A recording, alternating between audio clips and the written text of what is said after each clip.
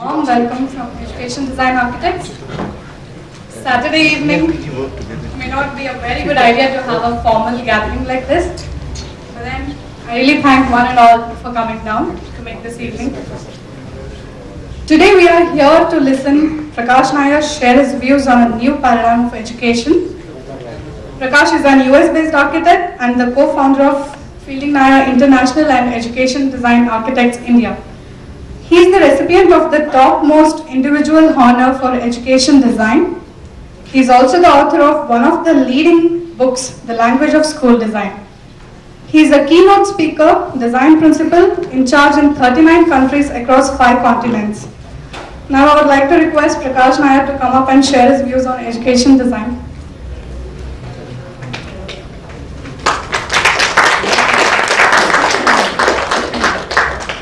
Thank you, Shilpa. Assume everybody can hear me? Yeah. Okay, again, thanks for coming. I just want to say briefly that first thanks again, as Shilpa said, Saturday evening, not maybe the best place, but particularly since you're hearing the music back there, and I would want to be there rather than here. Also, I noticed that we are on Indian stretchable time. I kind of had forgotten about that, since, but that's okay. And as Shilpa said, our practice has now expanded to 39 countries, so clearly there's a hunger for a whole new way to look at education across the world. Now, as far as India is concerned, India has literally in some ways at a crossroads, because India, having jumped into the fray a little bit later, has two choices. India can either follow what the rest of the world is doing, particularly the Western world, which tends to be sometimes a practice with what used to be called the developing countries, and India I don't think can even fall into that category anymore, was to just kind of copy what the West was doing. Right? That's one model, if you will. And the second model is to leapfrog the West completely and just sort of say, look, we're not going to copy what you're doing, we're going to just jump right over. Now this actually happened with technology a lot. It was curious, when I was in New York, Bipin, as a matter of fact, had broadband access in Kerala faster than I got it in New York City. So, because New York had so much infrastructure, they had to overcome that before new infrastructure could be introduced, whereas in India, we didn't have that problem. So, I think that we need to keep that in mind when we look at education. In the United States, the education infrastructure is far more built up than it's in India. So India has a chance to do things that maybe the US may not have a chance to do. So what I'm going to point out to you here are some of the universal principles of good design and good education. And I hope that India will, where should I stand?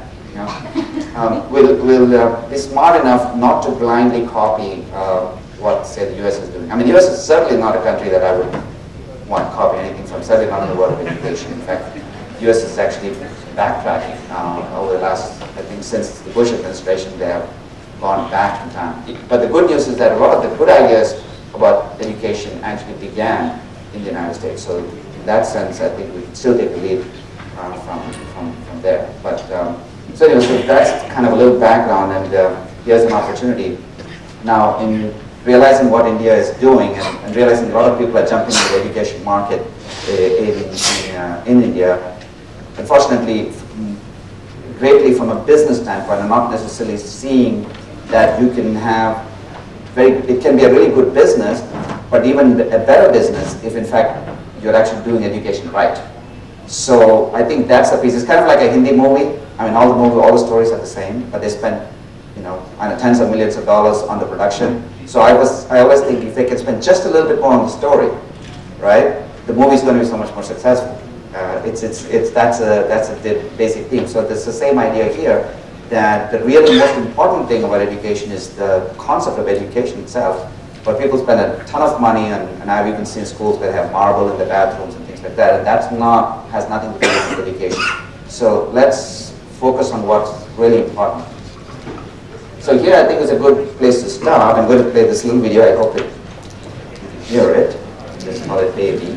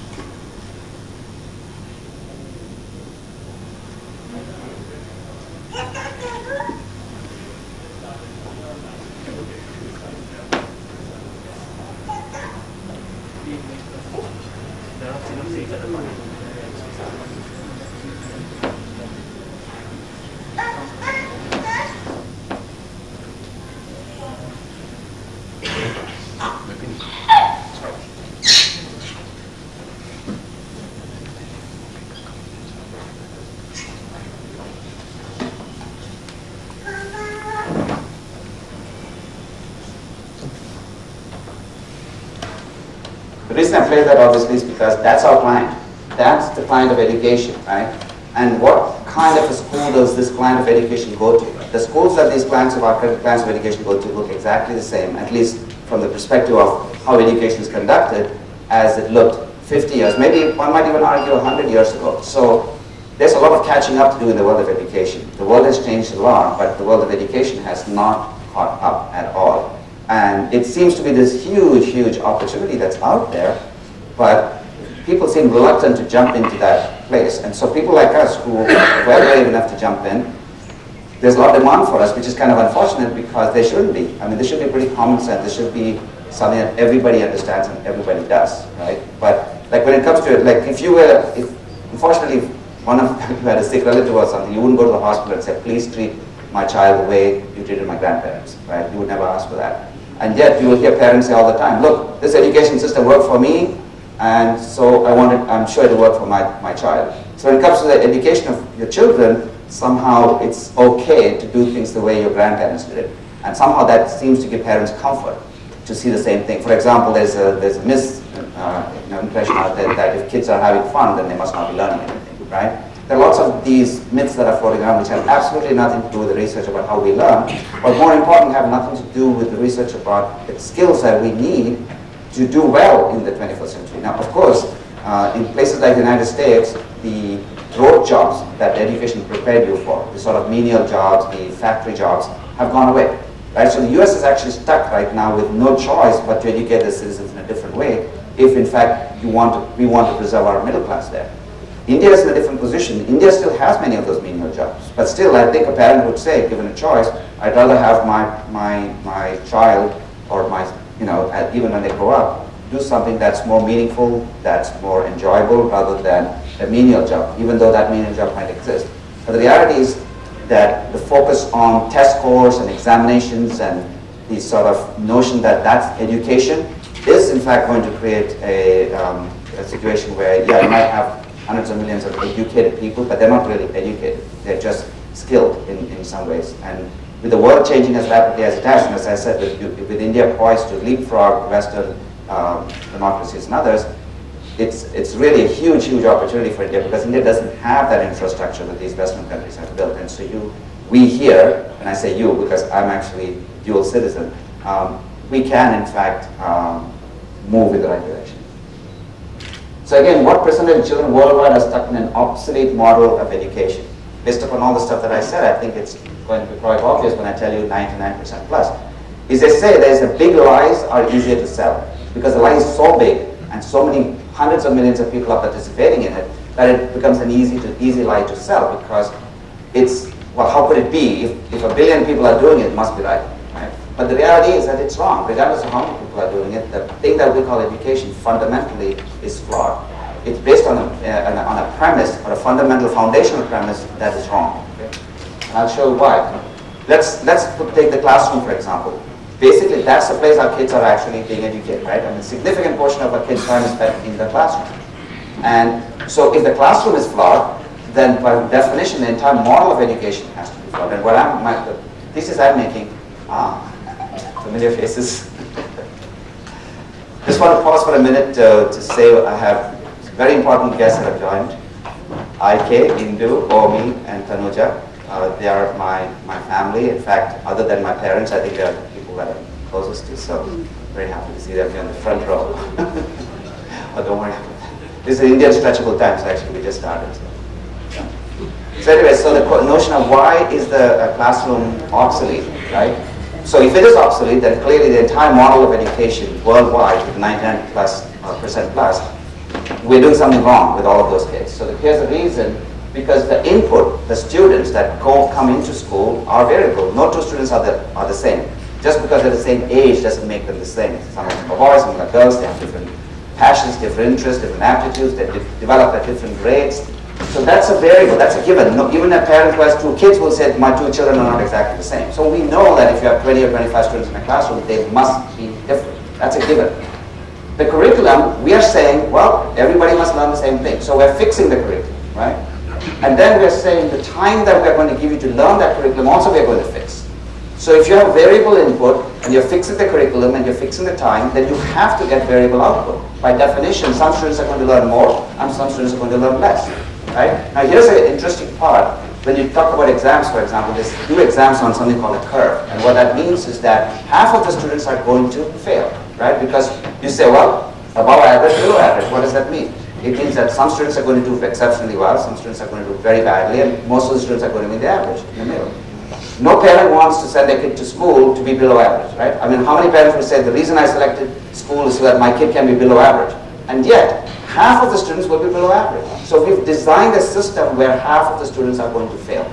That seems to be a silly idea. How can you imagine a factory where half of the products fail? And yet here we are, our kids, our most precious possession, we have designed a system where half of them, by definition, are going to fail. So I want to talk about these 4 primordial learning metaphors because hopefully we're going to engage in at least a few of those. One metaphor that you're seeing now is called the campfire. The campfire form of learning is where a lecture is being given, that it's one to many. In other words, an expert storyteller is talking. So we say the glow of the LCD projector has replaced the glow of the campfire, but what I'm doing right now, I'm in a campfire mode. You guys are all sitting quiet. You have, unfortunately, no choice but to listen to me. Actually, you do. You can always raise your hand and let us get into watering hole mode at any point, and that's not a problem. So that's kind of the campfire mode of learning that you see in school. Unfortunately, you see too much of this in school, where the teacher is completely in charge and controlling the group. Right? And then you have something called the watering hole, which is where if I were to stop lecturing and you were to just go off and start having dinner and you start talking to each other, that's the social learning that happens, and that's called watering hole learning. And that's what you might look like in school. And then you have the cave form, which is where we learn independently, where we learn from ourselves. And that's very, very important. In fact, the majority of the creative thinking that happens in people's lives happens in the cave, where you're on your own. People talk about brainstorming and all these modern management techniques, but the reality is that the majority of creative thinking happens when you're on your own. That's just something we have to keep in mind. And finally, we have life, which is where you get to try things out. So this lecture, by the way, I'm just telling you up front, is completely useless. If you heard this lecture, had some dinner and went home, it would have 0 meaning for you, absolutely no meaning. But if you took something out of it, you talked about it with your friends and colleagues, you decided to do something about it, and you went out and actually used it in some way, now thought about it by yourself, said, well, how can I use that information this guy gave? And then next day you went and actually did something with it and brought it to life, then you have completed the cycle of learning. Now if you look at schools, you see very little, you almost see no cave. I mean, where do kids ever get a chance to retreat in school? Nothing. You see almost very, very little life going on. It's all theory. There's very little application, real world applications going on. So really most of the time you see it, and even the watering hole is where you tell the children, stop, don't talk. I mean, children are rewarded for not talking, not socializing, right? And they get a recess, a few minutes here and there where they're supposed to socialize. And so the socializing even that happens on the margins, which is, so that means campfires were dominant. So you really don't have a balanced system when it comes to school, right off the bat. So now, when it comes to schools, when people talk about 21st century schools and say, well, what does that all mean with the world changing so rapidly? It's very simple. There are 20 fundamental ways in which we can learn. And those fundamental ways of learning, which all reflect back to these 4, so I'm sure you're not going to remember the 20, so at least you can take home those 4, are all things that we need to see happening in school. So for example, you want to see independent study, you want to see peer tutoring, you want to see team collaboration, you want to see one-on-one learning with a teacher, you want to see lectures, you want to see project-based learning, you want to see learning with mobile technology and distance learning and internet-based research, and presentations by students and performances, and learning in a circle, and interdisciplinary, and learning from nature, and social and emotional developing of students, art, storytelling, designing things.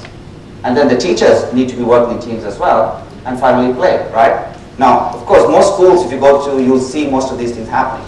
Here's a big problem with that. Those things are all happening in different places, and that's a big problem. because learning isn't something that can be segmented and marginalized and say, well, here now you're going to be in this mode, and now you're going to be in that mode, and now that's kind of what happens in school. Let's all go to the computer lab, or let's go to the science lab, or let's go to the gym. And that's not how human beings live. So what we need is to take these 20 forms of learning and we need to make it seamless. That means, let's say if I'm a teacher now and I have a class of 25 students, I need to be able to say, well, these 3 guys already get it. There's no need for them to waste their time in my classroom. I can send them somewhere where they can do advanced research. And these 3, I think that they can actually maybe teach the class while I help this other one child, who needs extra help. And these 2 can help each other, or this person can do research. Whatever it is, from those 20 modes of learning, the teacher should be able to select freely whatever mode of learning he or she wants and be able to implement that. You can't do that in a traditional classroom design model because you're stuck in that box and you're stuck with all 20 and you're trying to deliver the same fixed curriculum to this variable group of students, which is why some students act up and they throw spitballs or whatever it is that they do in India.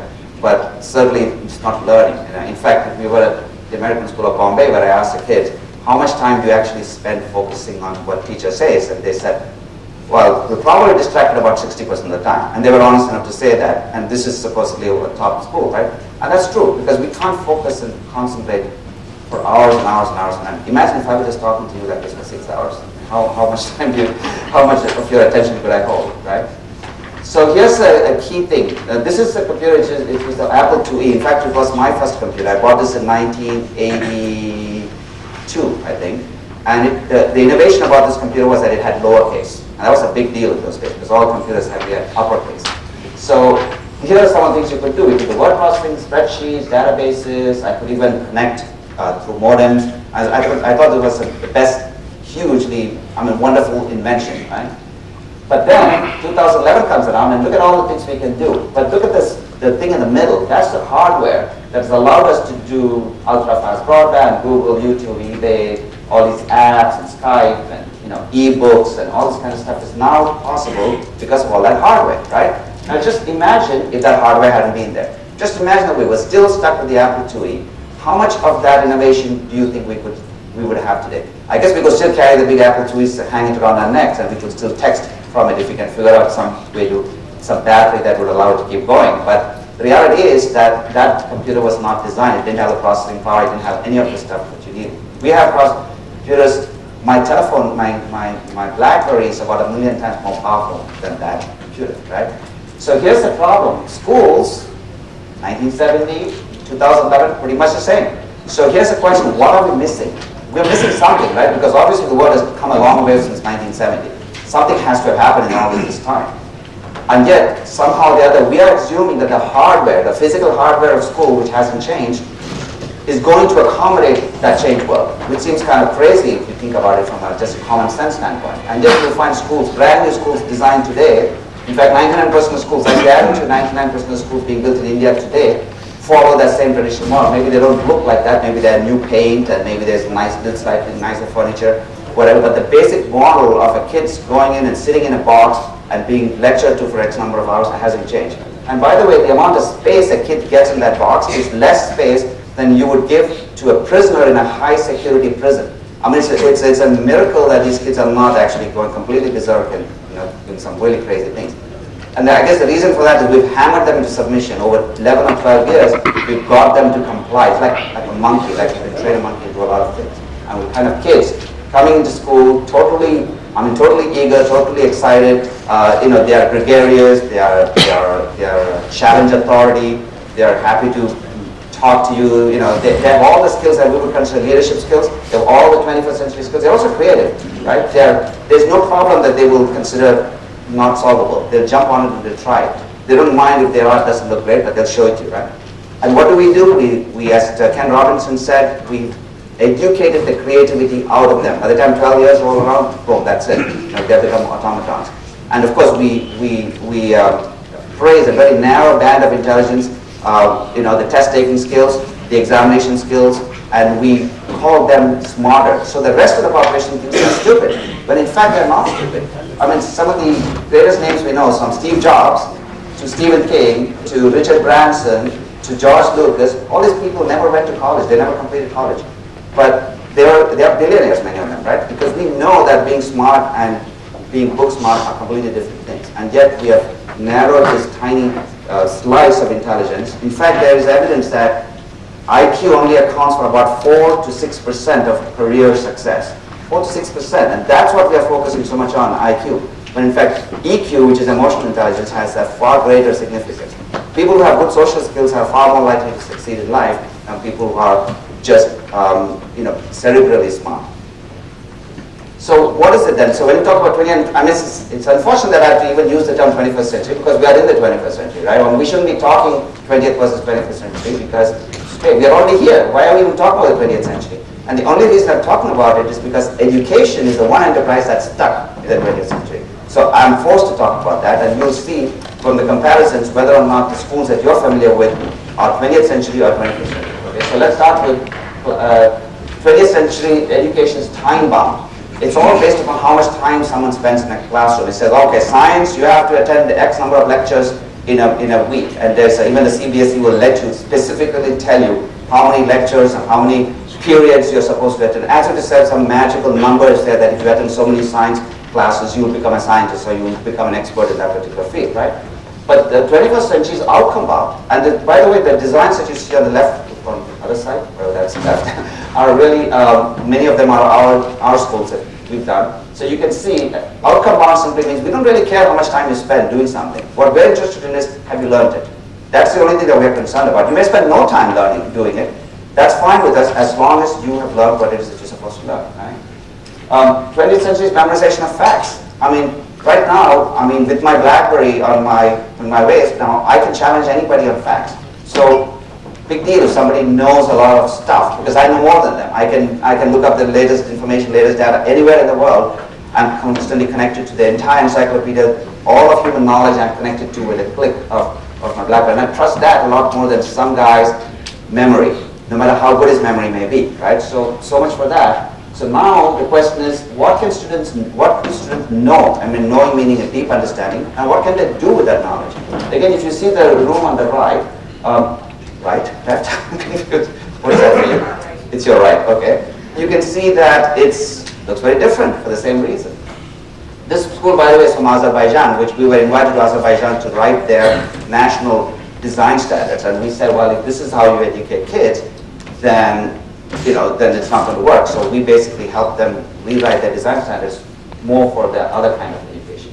So really we have something called Bloom's taxonomy, which comes from the 1950s, which basically says that, I'm actually being somewhat generous here, really Bloom's taxonomy for the 20th century is just remembering, right? If you remember the stuff and you can spit it out on an exam and you do well on an exam, everybody's happy. That's it, right? But there's all of this other stuff called what we call 21st century, which is understanding, applying, analyzing, evaluating, creating, and don't forget the most important, contributing, giving something back to society, right? All of those things are what 21st century is about. And what we're saying is it's not enough to just remember something and spit it on a test. You have to go beyond that. And not simply because it sounds good, because those are the skills that are going to be important for our kids to be successful. And I use the word success in a different way. I use the word success synonymous with happiness. For them to be fulfilled and for them to feel a sense of accomplishment. They need to be educated in that way. And you can't do that in the traditional school. So here's this, I'm not stacking these images so that it looks like I'm showing the 20th century as being bad and the 21st century as being great. This is actually an image from a school that was recently completed in Detroit in the United States at $145 million. And here's a classroom, which is traditional. This classroom could have been taken from the 1950s. And it's a room with no windows, by the way, did you notice? And there's a reason why you need windows. There's a whole science behind that. Just adding windows to this classroom can increase the level of learning going on in this classroom substantially, just that one factor alone. Leave alone the fact that they're sitting in a factory model school there. So research-based means that learning and information is more dynamic as opposed to more static. So passive learning versus active learning. And many of these school images from the right, from the left are actually from high-end, expensive private schools. Learners isolated in classrooms, learners work collaboratively and with peers around the world. Classrooms set up for direct instruction where the teacher is totally in charge, and you can see the teacher standing in front of the room and all the kids are facing the teacher. And 21st century classrooms set up for multiple forms of learning, and you can see the teacher is hard to see. Teacher's right in the front working with a group of kids, other kids are working on their own. There's a kid in a rocking chair back there, some kids working on the floor, And you notice the blackboard has been lowered so everybody can write on it. It's a democratic classroom where the blackboard is for everybody to present, everybody to write on, everybody to use as a resource. So the curriculum is fragmented: math, science, English, social studies, as if you ever encounter that in the real world. You never encounter math in the real world in the way it's being taught in school. You never encounter English in the real world the way it's being taught in school. And yet, you don't, because everything in the world is connected. Everything in the world is connected. So you can't fragment the curriculum, because if you do, don't expect kids to be able to put it all together when they are adults. They don't. They just can't put it together. And that's why we have all the biggest problems in the world today, from global warming to the wars and all of this. All of these have been caused by people with PhDs and master's degrees and all that, because they're all coming from this education model, right? When we had the Holocaust in Germany, Germany was considered to be one of the most educated countries, most cultured countries, and yet they were missing the human element. They were missing the component of morality and thinking and all of those kinds of things, which is what a holistic education would be all about. So more interdisciplinary work, more theory, more practice. Very interesting. This teacher is standing in a marketing classroom, supposedly helping students to become good entrepreneurs, and she has computers set up in a way that the teacher can see the computers, because God forbid that students should do something that the teacher should not control, right? So she wants complete control over the classroom. And yet, in that same school, kids are working in a kitchen with butcher knives. So, because that's old technology that the adults are familiar with, so they don't have a problem giving kids these knives, but they do have a problem giving kids computers, because they don't know enough about them, so they need to control that. So, less teacher collaboration, more teacher collaboration. By the way, when teachers work more with each other, students do better. There's research from Stanford University, we just published this year, that said that when teachers work as a team, the students do better. So giving teachers an opportunity to work with each other is the best way to make sure your kids are being educated. Print is a primary vehicle. So you have to assess kids based upon what they have produced in writing. That's it. Whereas 21st century, students' performances are important, the projects that they do, the portfolios that they create, all of these things are measured. So we're not saying assessment isn't important in the 21st century, but you assess different things. You have 20th century centralized technology. It's like you have to go to the computer as if the computer is something that you learn, as opposed to the computer being integral to everything that you do. Whereas 21st century is all about dispersing technology. 20th century, outdoors are not taken advantage of. India is a great country where we can pretty much use the outdoors 12 months of the year. And yet you see so little use of the outdoors. Whereas 21st century, the outdoors are designed for informal learning and for environmental science. And it's less expensive, it's more fun, kids have a better time being outdoors, it's more sustainable, and kids end up being more healthy as well. So the focus of the 20th century is efficiency. And we thought that putting people in classrooms, small boxes, with a little corridor there makes it more efficient. But the reality is that if you're measuring efficiency from the perspective of how much students have learned, then it's a very inefficient model, very, very inefficient model.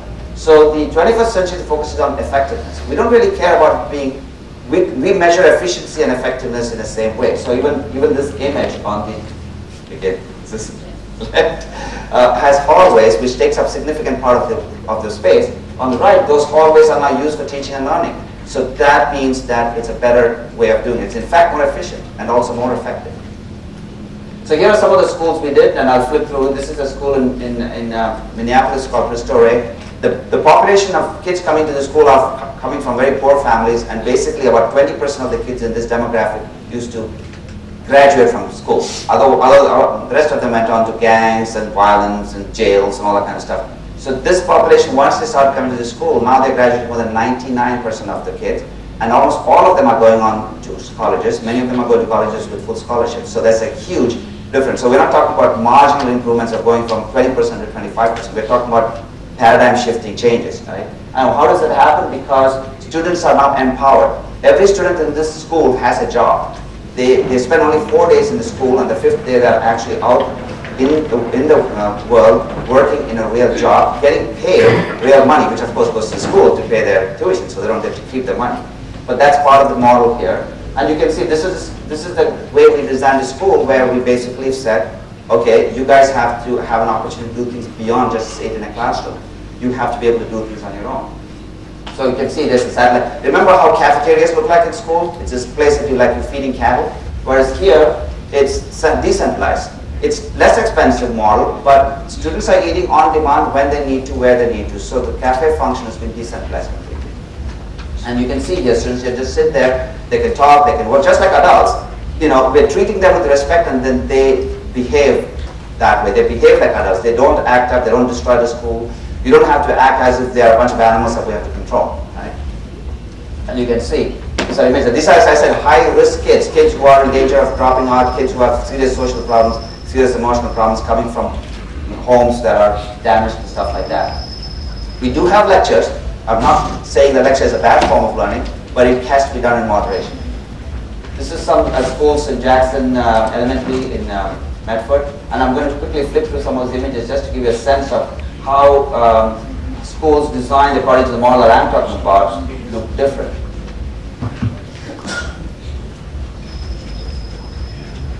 Most of these schools, by the way, even on the traditional test scores, they do far better. So as I give you the example of those kids graduating and going on to college, it's not a selection between do I want to do it on an exam or do I want my kid to be happy. No, if your kid is happy, they're going to do better on the exam, and they're going to learn more because this kind of learning is much more deep. It's deep understanding. You don't have to be sitting in an examination hall trying to figure out something that you memorized, because the understanding is much deeper. So the kids actually do much better on the exams in these schools as well. So don't think of this as a choice. So obviously these images are physical images. The reason I'm showing the physical images is that go back to that hardware-software equation, right? If you make the hardware for the factory model, then the education will be factory model. If you make the hardware for the software model, for the non-21st century model, then the education has an opportunity to be 21st century. I'm not saying that just because you make the hardware 21st century, automatically the teachers are going to know what to do. You need to do professional development, you need to work with them, you need to work with your parent community and find out what it is that you really want to do. But you can see grandparents, they're a great resource. Why don't we use them in school? Right? Community is a great resource. Why don't we use them? Why are we building everything in the school when we can go out and use some community resources? That's a great field trip for kids, whether it's a public park or a YMCA or any of the various amenities that are available. Let kids use those things. Those are connecting you to the real world, and it costs less money to build the school as well. Artwork display, transparency, and of course we involve when we do our schools, we involve parents, we involve the community, we involve all the stakeholders as well, because it's very important that everybody be involved. It's not like we can come in and tell somebody how to do education. It has to be theirs. They have to take ownership of it. And kids are very much involved as well. We have 300 students in this school working with us on designing their school, because it's their school, right? Somebody has to speak for them. This is a school that right literally behind my home in Florida, which is one of our clients. And you can see a lot of the stuff happens outdoors. This is a very outdoors-based school. In fact, half of the time these kids spend outside. There's only about 50% of the time that they spend in the classroom.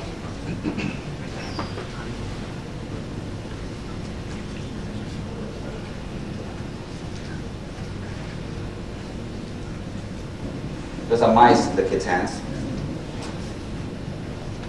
And this used to be classrooms. We just ripped all those walls down, and this kind of learning, you walk into this space, you'd think that our kids can't be self-directed. There's tremendous amount of self-direction going on. It's not noisy, it's not acoustically bad, none of that stuff that everybody got afraid is going to happen is happening. And this is one of the most successful schools in the entire state of Florida. So we're not talking about somehow some sort of an experiment with kids, you know, who are doing something different kind of thing. No, we're talking about kids who are exceptionally successful. And the schools are very, very, very successful. In fact, now we're doing a high school for these kids, and I'll show you a little bit about that. So we're doing a high school for them, so we moved them to a temporary facility, and this is actually a call center. Call center went out of business because who wants a call center in the United States when you can do one in India, which is a lot cheaper, I guess. So we're not a very good idea to begin with, but that's what it was before. So the building was lying vacant, and we said, well, we'll use it as a school. And guess what? We did nothing. We basically inherited this space and said, can be used as it is. Don't do much with this. I told the principal, do not do anything with this school building because it doesn't look like a school, and that's its greatest asset. So this is what it looks like. Kids came in, the parents helped clean up the place, and now it's a school. You can see that's what school is supposed to, that's what a 21st century school is supposed to look like, where kids are basically doing the work, and the job of the adult is to be a facilitator, to be the one giving the guidance, not to be the one doing what I'm doing, which is fine for 30 minutes, but not good for 6 or 7 hours, 12 years out of their life. So these are images from that place that used to be the call center.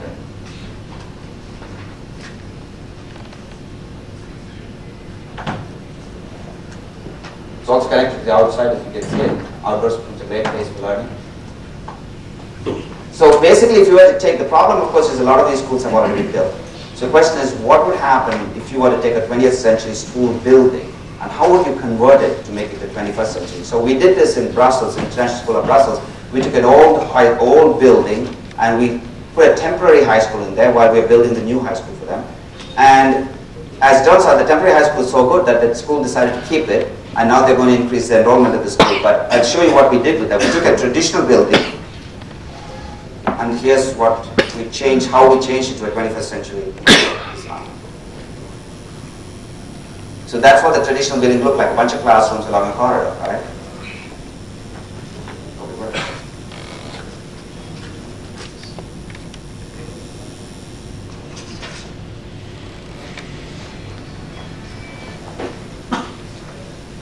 Sorry.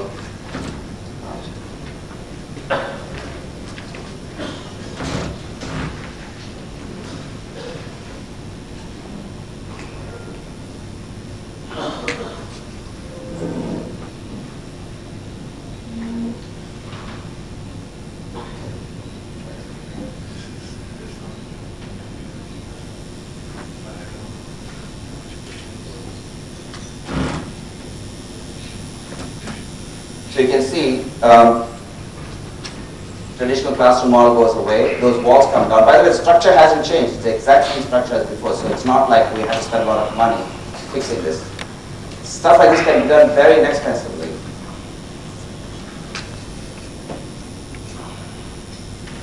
And remember again, go back to those 20 modes of learning. Remember all the things that kids and teachers and adults need to do. And this space, think about this space of what will let you do versus those classrooms that you saw earlier. Now the space in the middle there is configured as a presentation space, as you can see. That presentation space can go away, literally, and that space can become something else. That same furniture can be reconfigured for collaborative learning. What looks like 2 learning studios, which are places for that look kind of like classrooms, but are more than classrooms because you can do a lot more in those learning studios, can go away, and those rooms can now become one larger space when students are in a self-directed mode, and those rooms can now become one larger space, and then we have these glass garage doors that just lift up, and that space then becomes connected to the larger common space because we are not doing direct instruction there anymore. And when you go into direct instruction mode, of course, you can close those doors. So this is what used to be the corridor, looks like this now, with furnishings, different kinds of furnishings, different kinds of setups to have various sizes of groupings, breakout areas, and yet it's completely supervisable, right? So teachers don't have the fear to send kids out there because they can see easily supervised. So that's essentially the difference between what you would call a 20th century and 21st century.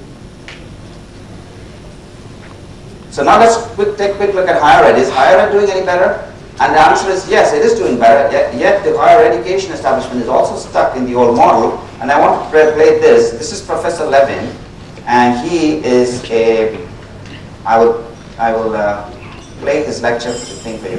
He's a very popular lecturer in MIT, and the way he does it, he's very entertaining. Students love him, and they come, and you can so watch this lecture, and then we'll talk a little bit about his model. So I trust demonstration. The conservation of mechanical energy for 100%. I may not trust myself.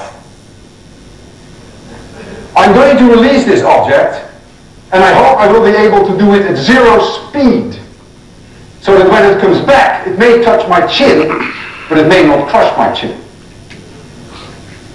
I want you to be extremely quiet, because this is no joke. If I don't succeed in giving it 0 speed, then this will be my last lecture. 3, 2, 1, 0. If a student says, I find physics boring and dull, it simply means only one thing, that they had a bad teacher. Any good teacher can turn physics into something absolutely spectacular. And this powerful rocket is enough to reach the escape velocity of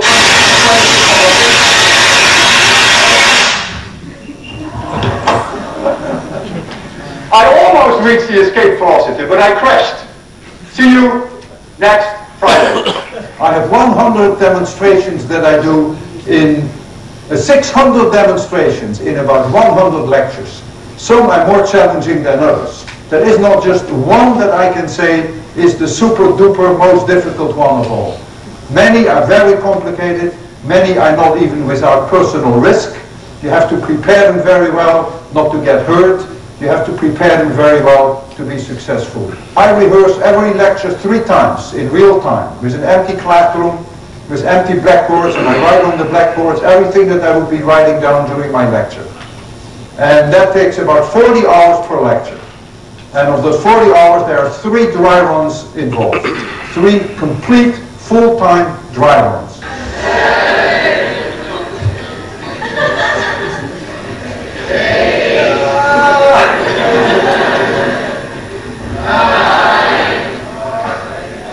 Why you do demonstrations? Because students love it. It's the best way to get the idea across. Okay.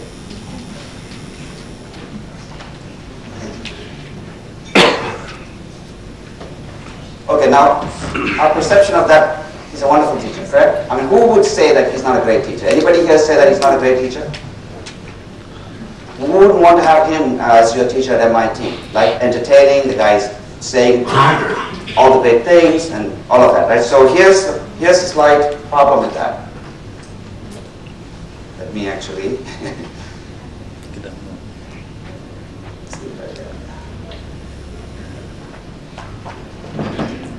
Okay, so the result of all of that thing that you saw Professor Levin do is that attended such as physics lectures fell 40% by the end of the term and 14% failed the course. Are you surprised by this?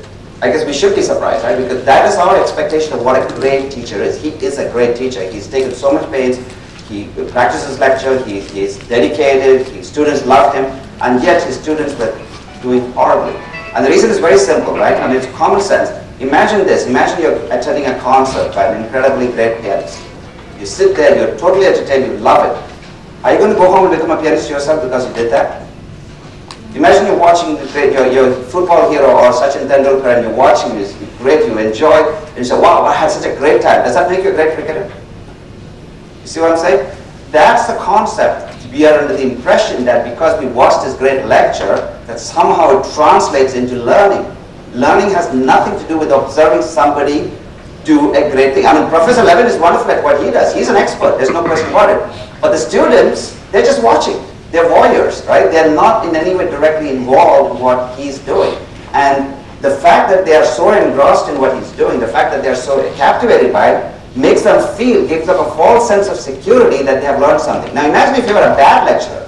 If you had been a horrible lecturer, they would have felt so worried that they hadn't learned anything, that they would have gone home and done something, and then they would have learned something, right? So in fact, they are being punished by the fact that he's so good as a lecturer, because he's an entertainer is what he is. He's not a lecturer. He's not a teacher. There's a big difference. So this is our concept of a good teacher. And imagine us trying to convince the whole world that this is a bad way of teaching, right? Well, MIT was convinced, and MIT basically said, well, you know what? It's not working. The statistics are out there. So what he was doing is something called pseudo-teaching, right? Pseudo-teaching is trying to learn to play piano, play a sport, but watching a teacher or coach. It doesn't work well. That's not how, when coaches teach someone to play cricket or football, the players are the ones doing the playing, right? And the coach is on the sidelines. Imagine if the entire game of coaching football was the coach running around on the field, and the players were sitting on the sidelines, and suddenly 2 months from now they had to actually play a game, and they'd never touched a football in their life, right? It's not how the real world operates, and yet we've somehow accepted this as the correct way of learning when it comes to education, right? Because it's our mindset.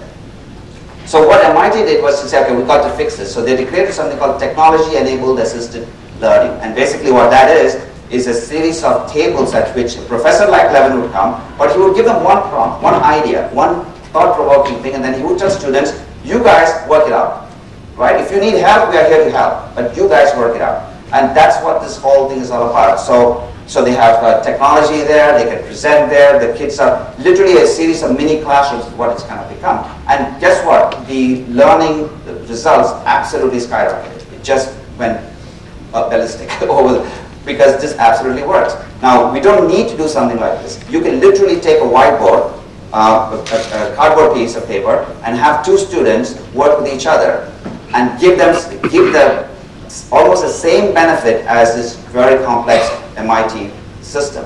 And what I'm saying is we have to fundamentally change the way our classrooms are set up if you want to see real learning happening.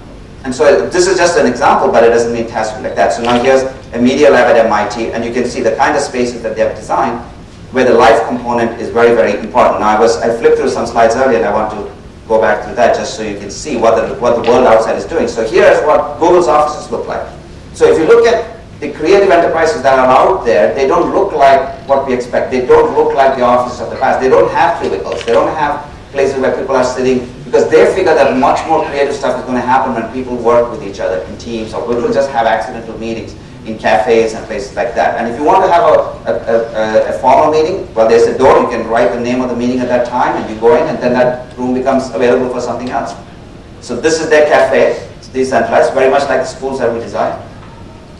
And notes that are available for everybody to see. So someone going by is inspired by an accidental note like that. So what we're saying is that the business sector, the creative side of the business sector, has already caught on to this. So what we are talking about from an education standpoint is just something that we have to catch up to. But from going back to the core business of what we do as architects, you can't do that if the hardware looks exactly the same.